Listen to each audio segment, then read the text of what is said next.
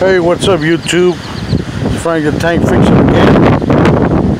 I'm going to show y'all how to remove the buzzing sound from a Dodge Ram 1500 pickup.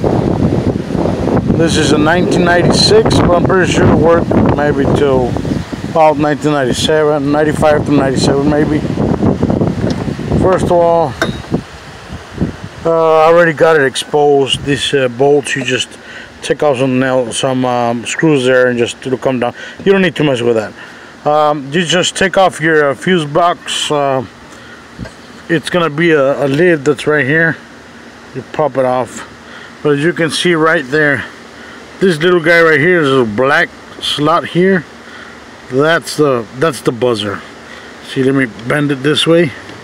You can see the little holes there, the top and the bottom. That's where the noise comes out through. Now I'm going to show you guys the easy way. Yeah, I've seen other videos and other solutions where you have to take away you take out this this screw here and another screw somewhere else. I'm going to try something a little bit more unorthodox. Okay, I'm just going to grab it here and just try to push this out back. Trying to push it out back, push it back. Okay, I got that a little bit back, kind of bent it a little bit back here. As you can see that it's exposed right there.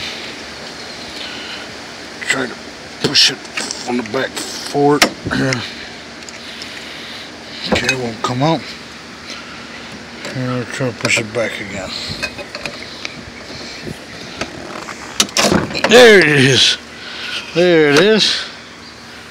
And there's the little sucker. Simple as that. Simple as that. It's out. It should no longer make any noise of any kind.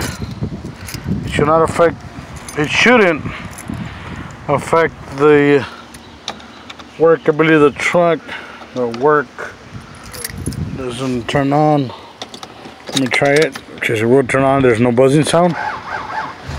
Boom. Truck's on right there. With absolutely no noise. No more buzzing noise. Bye-bye noisy noise.